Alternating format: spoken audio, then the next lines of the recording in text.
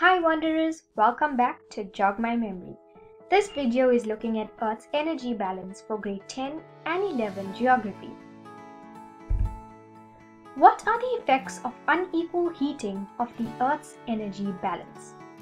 Basically, you have incoming radiation from the sun, which is mainly higher energy shortwave radiation.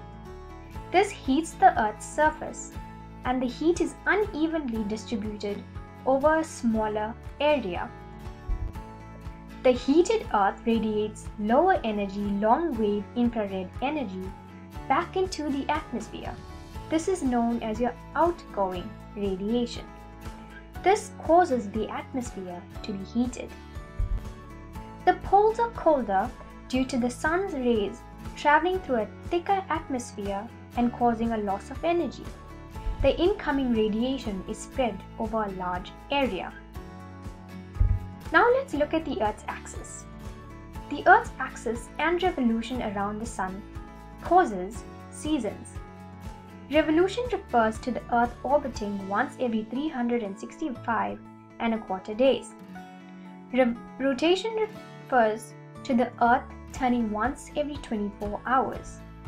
The tilt refers to the Earth's axis being tilted 23.5 degrees from the perpendicular. The sphericity causes uneven insolation.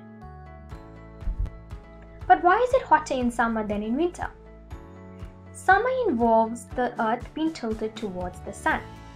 Therefore, Earth retains more incoming solar radiation, causing longer daytime hours. In winter, the Earth is tilted away from the sun. Therefore, Earth retains less incoming solar radiation, causing shorter daytime hours. But how do winds contribute to heat transfer? Basically, the uneven heating of the Earth causes pressure differences.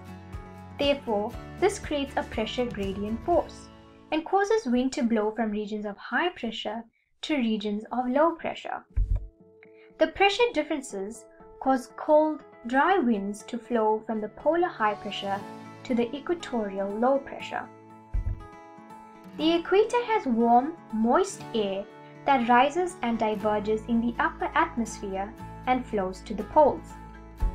The poles have air that cools, becomes more dense, and sinks down back towards the surface. Remembering this process can be strenuous. So let's look at the following diagram. Let's use the acronym CUDS. Basically, C refers to the convergence of horizontal air from high pressure regions to low pressure regions. Thereafter, you have U, where air is heated, becomes less dense, and is uplifted. The rising air causes low pressure. Thereafter, we have D. There's divergence of horizontal air from your high pressure to your low pressure again. And thereafter, S. Your air cools, becomes more dense, and sinks. This sinking air causes high pressure. You can see from this diagram that your high pressure and low pressure regions are synchronized.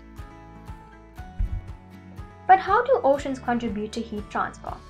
You have your surface ocean currents and your deep ocean currents. For your surface ocean currents, you have warmer ocean currents that carry stored heat energy from the tropics towards the polar latitudes. The colder ocean currents carry water to the lower latitudes where it is eventually heated again. The Coriolis force causes surface currents to curve to the right in the northern hemisphere and left in the southern hemisphere. Your deep ocean currents have differences in the density of ocean water depending on its temperature and salinity. Your surface ocean currents together with your deep ocean currents creates your ocean conveyor belt. The reference I used for this video is the Geography Grade 11 Study Guide by the Via Africa publishers. Please like this video if you found it useful. Comment if you have any inquiries, share with friends and family who may find it useful, and subscribe to this YouTube channel. Feel free to drop me an email on jogmymemory@gmail.com. Continue jogging your memory and keep wandering with me. Good luck!